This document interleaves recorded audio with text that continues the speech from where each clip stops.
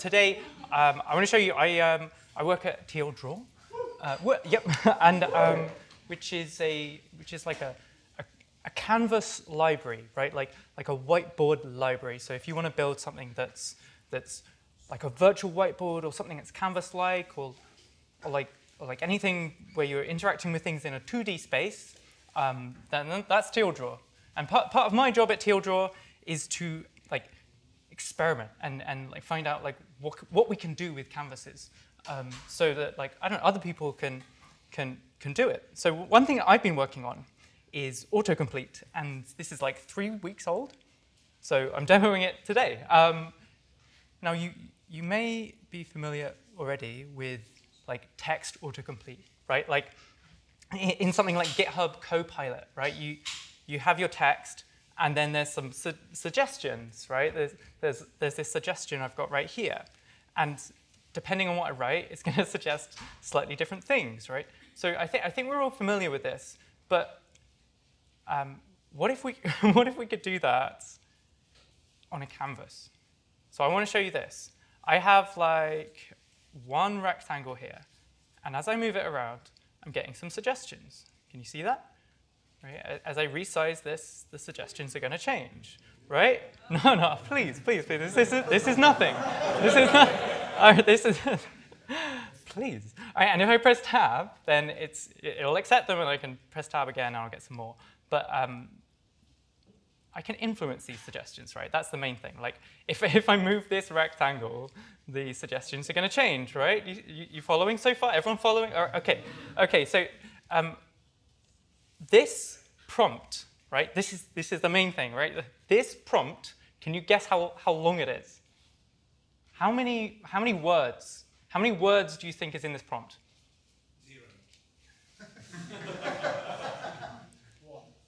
There's 3 words. Right? Continue the shapes. I tried continue shapes, and it didn't work. All right? So like the main thing is that we're like interpreting what this model is giving us back, right? Which means, and it's like, it's very messy, right? It's very messy what it's giving us back. So that's basically our job, is to try and interpret that and pass it in a sensible way. I've written a slightly longer prompt that I've now turned on, right? So we can like influence it to do other things. Like, as you can see there, right? Give us some text, right? I could say that I specifically want help with text, and it will put text shapes on the board. But I haven't told it like what the format is for this text. It's just doing what it feels natural to it, and we're and we're okay. Okay, and so, but I could say that I want help with rectangles and text. This is really like ugly. Ignore that. Just ignore it. Anytime I'm doing that, or you can't follow what's going on, just go with it, all right? Just like enjoy it. So look at this. Like if I put down full name, it's going to start to try and like make this form, right? And it's kind of like building a UI. And I realized that I can like influence this UI, right? Like I can put title, and it's guessing software engineer. And this is what I noticed. Watch this. Can you see that? As I'm moving this, it's influencing what's underneath it. You see this? Yeah. Right? And I think that's kind of cool, right? Because like, I think a lot of the time with AI stuff, people are trying to make the response really good. But I think it's more important to make it predictable, right? Because then I can influence it when it goes wrong. Like, you know, like it kind of like cuts off that bit there, but that's fine because I can just make it bigger, right? And I can influence what it produces. And the weird thing is that I have been like using this recently to write bios for myself, because I do a lot of talks, and it always gets the text overflow. I'm trying to fix it. So what I could do here is I could say my name in, right? And then I could see it might want, yeah, right, it's going to make a bio for me, but I could change like my job to juggler or something. And I'll just wait for it to catch up. Right, great. And I could say, actually, this needs to be a first-person bio, and I can influence these things. So like, I think this is way more fun than like ChatGPT, right? And you know, right? Like I've made this UI that I want it to fill out, and then it does it for me. Like I don't have to wait and like stop. Anyway, right? Let's just don't rant. Okay, so I want to show. I want to make a. I want to make a point. This is not just like linear, because that was just going down, right? That was just going like top to bottom, just like text. But this is spatial. Look, if I do this, I don't know, it's like a save slot UI or something. If I move this here, then the prompt is it's going to go that way, right? Yeah. Do you see? If I move this slot here, the suggestion goes below. If I move this one here, it goes right. There's some spatial understanding here. It seems really obvious, but like it's having to infer these, right? Do you see how it did 2 rows there? And one other thing I want to show you is that this can like modify your existing shapes. It's not just adding things. Like, this can suggest modifications. And right, I found out this new technique, right? If you put a little question mark, it kind of knows that you haven't done it yet. Press tab, oh, it's fixed my slot question mark to slot 3. Did you see that? All right, watch this. If I do slot question mark, I don't know what slot number this is. Do you see this little blue outline? That's indicating to me that, and I just budged it. That's indicating to me that it's suggesting a change, and I can accept that, and it updates. Okay, so I think this is like going to be helpful for wireframing. I don't know, just like quickly coming up with like moving lots of rectangles and shapes around on the screen, which is what I do a lot. I do it so much. But sometimes it's like really obsessed with a certain section. So I've tried this new thing, and this is new. I didn't show this, or maybe I did show it at Tinkerers, I can't remember. Right, okay, like I can do like a target, like a landing pad for it. And right, and it's done a terrible thing. But like, let me upgrade to Sonnet. Let's see. right. So this is my idea for like a UX. It's kind of like in painting. I can say I want you to put something up there, and this time I did it wrong, but maybe I could say I want something here as well. Let's see. Right. So I'm kind of telling it, hey, I want help with this bit here, and I think this is going to be very useful. But like also I could specify, actually, I don't want help with rectangles. I just want help with text. And it's going to give me something different, right? Let me get rid of that target. You can put text wherever you want. Oh, give it another go. Right. I'm going to take some of those suggestions.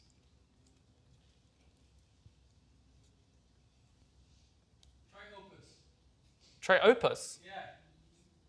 We haven't got all day. I should do it afterwards. Sorry, I didn't mean to like roast Opus. Right, look at this. I'm making a little UI for this. So red, green, blue. It's filling in this little structure I built for it. Okay, but what I could do is I could add to the structure. I could say, I don't know, like hex code for color. Oh, did you see that? That's a bit, but look, I could change one of them. And it updates like in real time. So like I think this is a kind of like malleable UI. Like there's no actual code behind these shapes, right? It's being kind of like processed by the model, right? I could even use it to like say like fancy name for color or something, and right. And let's switch to Sonnet. Sonnet is like really like wordy. It just like wants to say say loads. And I could change one of these. I could say like I'll make this one green.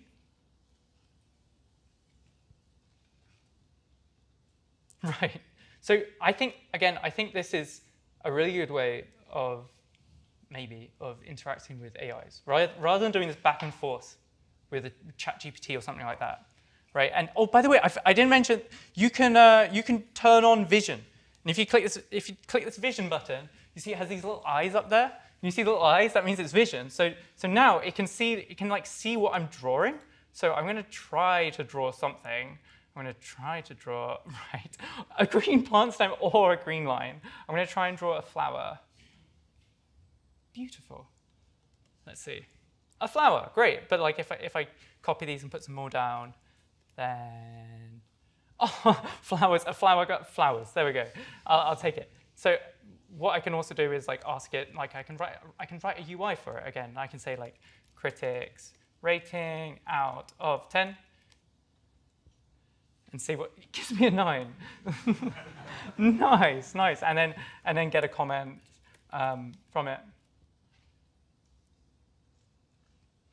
That's nice, but if I like, I can influence it by changing this rating, right? and then let's see what it says.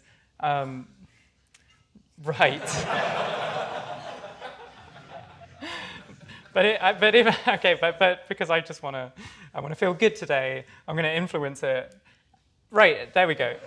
And that is a suggestion I will accept. All right. So the thing is with this, right, is that like I think the first like uses we get out of this are going to be like more simple, right? Like going to be with text because it's very chaotic at the moment, right? And let me see this. Right? Did you see this difference, right?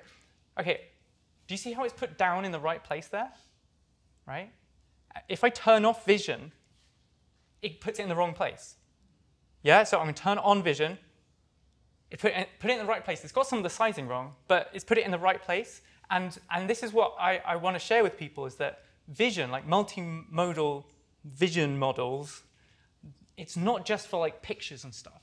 It's anything that involves any like semantic understanding. So there's like a flow of a sentence here, right? Do you see that? Like, so I'm going to accept that and put that like there. And I think this could be a fun way of, I don't know, interacting with writing. Right? Like, what if we could just like move around different like paragraphs and say, actually, I want you to fill in something here, right? Like, right, that was terrible. Let's try Sonnet. Upgrade to Sonnet is usually like, okay, there we go, right? Or what if I like change this? Chaos, right? Like with text autocomplete, it's normally just going forwards. We're not usually filling things in the middle. I'm not sure what this means, really. I'm not sure what this means, but I think there's lots to explore, like the order of chaos is this. I like that, you know? I really like that. Like, I have some more demos, but I'm out of time, really. Nice. I'll tell you, that one worked. Let's see. So I used to be a teacher, right? So like I used to do this kind of thing a lot. And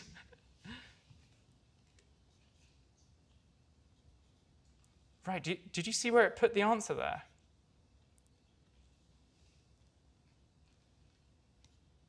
Right, so it suggested an answer.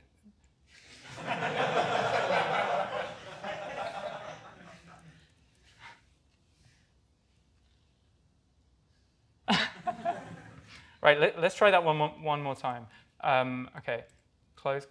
Hello world. Right, I'm gonna say I want help with text. Yeah, I want help with text. Oh, I need to let it see. Answer 3. Okay, like these. You see these shapes? I've just drawn these. I've just drawn them. So like I could put 3, and then maybe I'll change it to like normal. Right? It's like OCRing my handwriting. Yeah? I'm seeing some confused faces. That's okay. I'm confused too. One thing, and this I promise is my last one. Right? One thing I've been trying to experiment with is lines, right? Because like so far these have just been like rectangles and text, right? But what if I could get it to extend like a line? Like a stroke, right? Like, so this is a super simple example, but like it's trying to infer like what I'm trying to draw. If I don't give it much information, then it won't know a lot.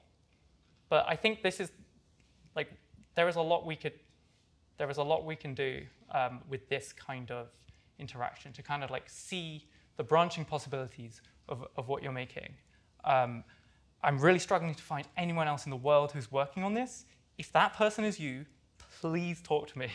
Or if you know anyone, please talk to me because I find it really hard to find anyone working on the same thing. Thank you very much. That's a little preview.